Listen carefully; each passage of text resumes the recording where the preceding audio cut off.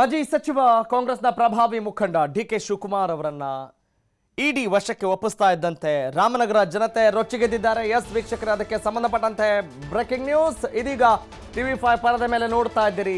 ರಾಮನಗರ ಬಂದ್ಗೆ ಡಿಕೆ ಶಿವಕುಮಾರ್ ಬೆಂಬಲಿಗರು ಕರೆ ಕೊಟ್ಟಂತ ಹಿನ್ನೆಲೆಯಲ್ಲಿ ಸದ್ಯಕ್ಕೆ ಪರಿಸ್ಥಿತಿಯನ್ನ ನಿಭಾಯಿಸುವ ನಿಟ್ಟಿನಲ್ಲಿ ಜಾಗರೂಕರಾಗಿದ್ದಾರೆ ಪೊಲೀಸರು.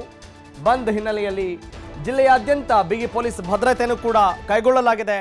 ಶಾಂತಿಯುತ ಪ್ರತಿಭಟನೆ ನಡೆಸಲು ಎಸ್ಪಿ ಅನುಪಮ್ ಅಗರ್ವಾಲ್ ಕರೆ ಕೊಟ್ಟಿದ್ದಾರೆ. ಬಿಗಿ ಭದ್ರತೆಗಾಗಿ 300ಕ್ಕೂ ಹೆಚ್ಚು ಪೊಲೀಸ್ ಸಿಬ್ಬಂದಿಯನ್ನ ನಿಯೋಜನೆ ಮಾಡಲಾಗಿದೆ. ಮುನ್ನೆಚ್ಚರಿಕೆಯಾಗಿ ಶಾಲಾ ಕಾಲೇಜುಗಳಿಗೆ ಇವತ್ತು ರಜಾ ಕೂಡ ಘೋಷಣೆ ಮಾಡಲಾಗಿದೆ. ಎಸ್ ವೀಕ್ಷಕರೇ, ಬೆಂಗಳೂರು ಚನ್ನಪಟ್ಟಣ ಬೆಂಗಳೂರು ಕನಕಪುರ ಮಾರ್ಗವನ್ನು ಕೂಡ ಅಲ್ಲಿ ಪ್ರಯಾಣಿಕರಿಗಾಗಿ ಬದಲು ಮಾಡಲಾಗಿದೆ.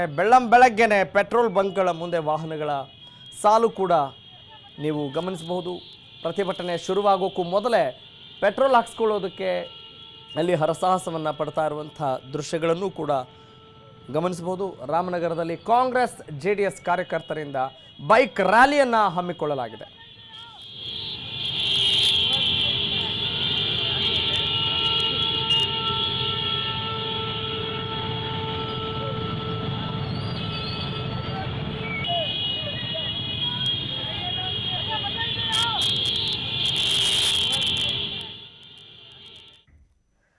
ಎಸ್ ವೀಕ್ಷಕರೇ, ಈಗಾಗಲೇ ಡಿಕೆ ಶಿವಕುಮಾರ್ ಅವರು ಇಡಿ ವಶದಲ್ಲಿದ್ದಾರೆ. ಆದರೆ ಅದರ ಇಂಪ್ಯಾಕ್ಟ್ಗಳನ್ನು ನೋಡ್ತಾ ಇದ್ದೀರಿ. ಒಂದು ಕಡೆ ರಾಜಕೀಯ ದ್ವೇಷ ಅನ್ನುವ ಆರೋಪ ಕೇಳಿ ಬರ್ತಾ ಇದೆ. ಹಾಗಿದ್ರೆ ಇವರು ತಪ್ಪೇ ಮಾಡಿಲ್ವಾ ಅನ್ನುವ ಒಂದು ವಾದ ಕೂಡ ಕೇಳಿ ಬರ್ತಾ ಇದೆ.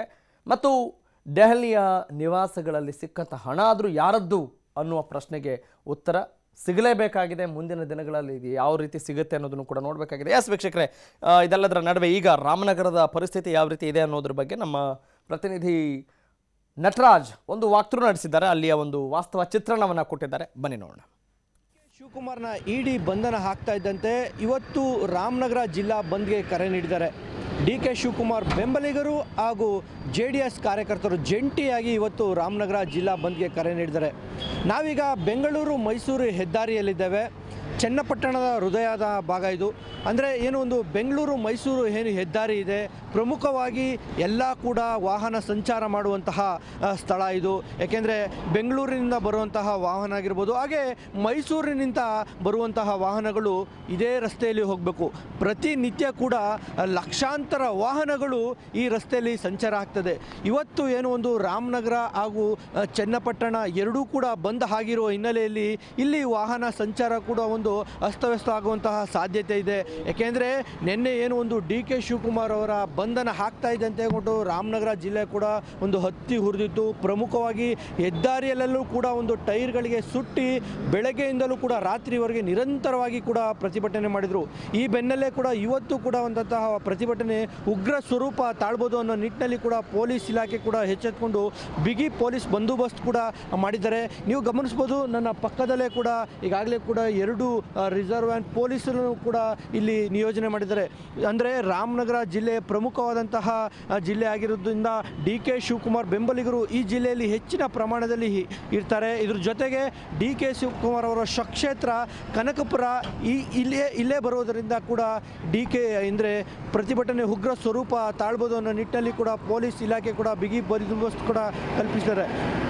ಇದಲ್ಲದೆ ಕೂಡ ಇವತ್ತು ಏನು, ಒಂದು ಪ್ರತಿಭಟನೆಯಲ್ಲಿ ಕನಕಪುರದ ಸುತ್ತಮುತ್ತ ಆಗಿರ್ಬೋದು, ಹಾಗೆ ಕನಕಪುರ, ರಾಮನಗರ ಹಾಗೂ ಚನ್ನಪಟ್ಟಣ ಪ್ರಮುಖವಾಗಿ ಡಿಕೆ ಶಿವಕುಮಾರ್ನ ಬೆಂಬಲಿಗರು ಹೆಚ್ಚಿನ ಸಂಖ್ಯೆಯಲ್ಲಿ ಇರೋದರಿಂದ ಕೂಡ ಇಲ್ಲಿ ಪ್ರತಿಭಟನೆ ಮತ್ತಷ್ಟು ಉಗ್ರ ಸ್ವರೂಪ ತಾಳ್ಬೋದು ಅನ್ನೋ ನಿಟ್ಟಿನಲ್ಲಿ ರಾಮನಗರ ಜಿಲ್ಲಾಡಳಿತ ಪ್ರಮುಖವಾಗಿ ಎಲ್ಲ ಶಾಲಾ ಕಾಲೇಜುಗಳಿಗೆ ಇಂದೂ ಕೂಡ ರಜೆ ಘೋಷಣೆ ಮಾಡಿದ್ದಾರೆ. ಇದಲ್ಲದೆ ಕೂಡ ರಾಮನಗರ ಹಾಗೂ ಚನ್ನಪಟ್ಟಣಕ್ಕೆ ಬರುವಂತಹ KSRTC ಬಸ್ಗಳನ್ನು ಕೂಡ ಬದಲಿ ವ್ಯವಸ್ಥೆಯನ್ನು ಕಲ್ಪಿಸ್ಕೋಬೇಕು ಅನ್ನೋ ನಿಟ್ಟಿನಲ್ಲಿ ಕೂಡ ರಾಮನಗರ ಜಿಲ್ಲಾ ಪೊಲೀಸ್ ವರಿಷ್ಠಾಧಿಕಾರಿ ಈಗಾಗಲೇ ಕೂಡ ಸೂಚನೆ ನೀಡಿದ್ದಾರೆ. ಏನು, ರಾಮನಗರ ಮತ್ತು ಚನ್ನಪಟ್ಟಣಕ್ಕೆ ಬರುವಂತಹ ಬಸ್ಸುಗಳಾಗಿರ್ಬೋದು, ವಾಹನ ಬದಲಿ ವ್ಯವಸ್ಥೆಯನ್ನು ಮಾಡ್ಕೋಬೇಕು ಅನ್ನೋದು ಕೂಡ ಈಗಾಗಲೇ ಕೂಡ ಜಿಲ್ಲಾಧಿಕಾರಿಗಳು ತಿಳಿಸಿರ್ತಕ್ಕಂಥದ್ದು. ಏಕೆಂದರೆ ಏನು, ನಿನ್ನೆ ಪ್ರತಿಭಟನೆಯಲ್ಲಿ ಕೂಡ ಸುಮಾರು 4 ಬಸ್ಗಳನ್ನು ಜಖಂ ಮಾಡಿ ಸುಮಾರು 1 ಬಸ್ಸನ್ನು KSRTC ಬಸ್ಸನ್ನು ಸುಟ್ಟಾಕಿದ್ರು. ಇದಲ್ಲದೆ ಕೂಡ 3ಕ್ಕೂ ಹೆಚ್ಚು ಬೈಕ್ಗಳನ್ನು ಸುಟ್ಟು ಉಗ್ರವಾದಂತಹ ಪ್ರತಿಭಟನೆ ಕೂಡ ಮಾಡಿದರು. ಈ ಬೆನ್ನಲ್ಲೇ ಕೂಡ ರಾಮನಗರದಲ್ಲಿ ಇಂದು ಬಂದ್ ಕರೆ ನೀಡಿದ ಹಿನ್ನೆಲೆಯಲ್ಲಿ ಪೊಲೀಸ್ ಇಲಾಖೆಗಳು ಕೂಡ ಬಿಗಿ ಬಂದೋಬಸ್ತ್ ಕಲ್ಪಿಸಲಾಗಿದ್ದು ಹೆಚ್ಚಿನ ಭದ್ರತೆಯನ್ನು ಈಗ ಕೈಗೊಂಡಿದ್ದಾರೆ. ಕ್ಯಾಮರಾ ಪರ್ಸನ್ ಚೇತನ್ ಜೊತೆ ನಟರಾಜ್ ಬೆಳಕಾವಡಿ, TV5 ರಾಮನಗರ.